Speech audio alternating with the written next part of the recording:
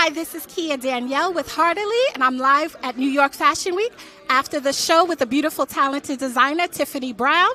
Hi, Tiffany. So nice to meet you again. Nice to see you. Thank you so much for coming. Thank you. So please tell us your inspiration behind this collection.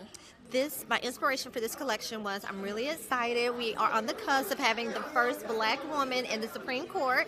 So I wanted to celebrate Melon. It's Black History Month every day in February. So I felt like this would be a great time to explore Melon. You know, brown is earthy, it's tone, it's resiliency, it's strength. So I wanted to celebrate that. Oh my God, I love it. Yes. So do you have a favorite piece from this collection?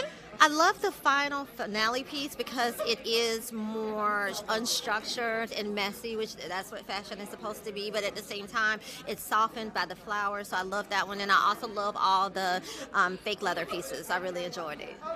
Awesome. So tell us, what is next for Tiffany Brown? Any collaborations in the works? We may have some in the future. I think right now we're really focused on getting the store open. So we have a store opening in Soho, summer 2022. So it'll be right. So I will make sure you get an invite so you can come and see everything. It's beautiful. We have a lease. So we'll announce the address. And then we have a pending lease in Paris for fall 2022 and in Shanghai in 2023. Wow, that is amazing. Well, we look forward to seeing all your work, all your store openings, and the best of luck to you. Thank you so much for having us today.